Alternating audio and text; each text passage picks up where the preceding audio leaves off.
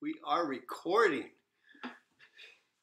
Good morning. Welcome to another Sacred Space. I'm Bob, as you all know, and I think the first thing we do is we do our welcome song. God welcomes all strangers and friends. God's love is strong and it never ends. God welcomes all strangers and friends. God's love is strong and it never ends. All right. Good morning.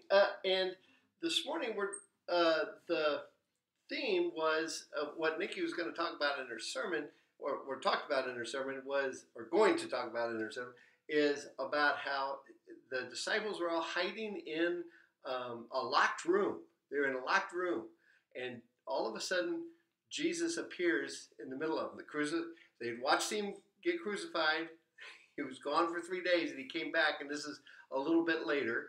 And according to the Gospel of John, he just came in to a locked room, and I wonder how he did that. And I wonder what the Gospel writer John is trying to tell us about things that are locked, like locked hearts and being not getting along with one another and things like that. But anyway, nature has all kinds of ways. And one of the things we're going through right now where people are locked in their rooms and kind of afraid and locked in their houses is we got this virus going around.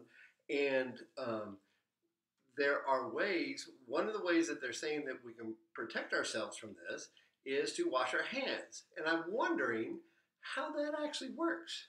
I was going, well, how does just soap and water work? Well, it has to do. Well, let's watch and see. So I'm going to give the camera to my lovely assistant here, and we're going to come over to these two tables here, and I'm going to see. Okay, you're going to need to come tilted this way. There we go. I think we got it there. There we go. Now we have it. Okay, I'm going to take this finger here, and I hope you can see it, and put it in. This is all germs. These are all germs. It's actually pepper, but these are germs in the water. And as I put it in it, look at that. Ooh, they get all over. Let's wipe them off. Now here, over on this plate, I have nice soapy water. Okay, so I'm going to put my hand in the soapy water, then put my finger in here. Whoa! Did you see how the germs ran away? It's not magic. It's because germs, basically, or the virus is a strand of RNA, which is actually the building blocks. Okay, we'll put this back down over here. We've done the experiment. And I don't think you needed a big, long biochem lesson there on the, but actually, it is kind of cool because what all a virus is just it's a building block of life, really, an RNA molecule covered with fat and protein.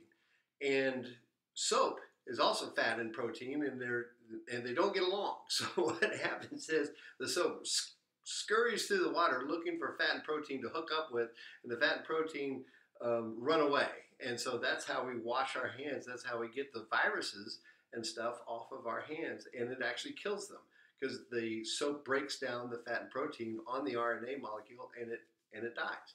All right, so wash your hands. Okay, now we come to that part in our little get together where we say a prayer to God. And here we go. Uh-oh. Here we go. All right. I think I've already given a class on why this works.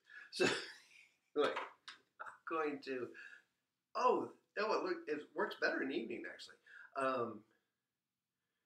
Thank you, God, for the wonders of nature. That's what I pray to. And to all of you that are out there going to school at home. missing your friends. Someday, as Diana Ross sang, we'll be together. All right, now let's now we're gonna put out the flame. Oh, we got good smoke here, but you all can't see it. Smoke rising reminds us that God is everywhere. All right, let me give the intro. Now let's do our going song.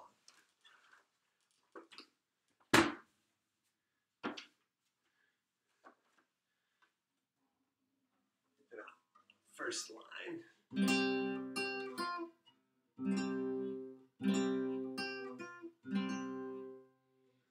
Go now in peace, go now in peace. May the love of God surround you everywhere, everywhere you may go. It's good spending the morning with you. Take care. God